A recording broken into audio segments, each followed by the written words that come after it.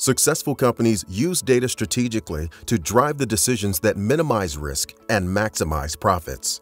But to fully optimize data, companies need a detailed understanding of how it works. Data modeling can help by showing how a piece of data is more than just a number. It's an interconnected asset that feeds multiple business processes throughout the enterprise. For example, take the number 1.623. On its own, it doesn't mean much. It helps if you know it's a close price, but even then, interpretations could vary in important ways.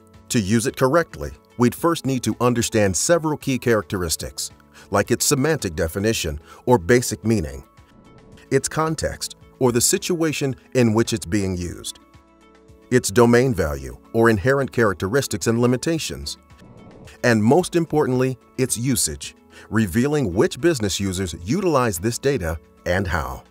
But even with that additional information, we still wouldn't get the full picture because no data asset exists in isolation. The close price could relate to an exact trade date, or trade on a specific exchange, or be tied to a particular issuance of shares or the legal entity that issued the shares. In short, all data is related.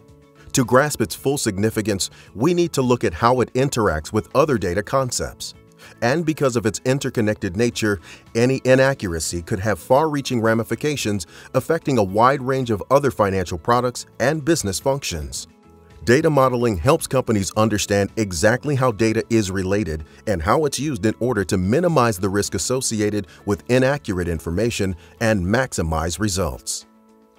With unparalleled expertise in data management, Sapient Global Markets data quality, taxonomy, and modeling services can help you reach your strategic goals.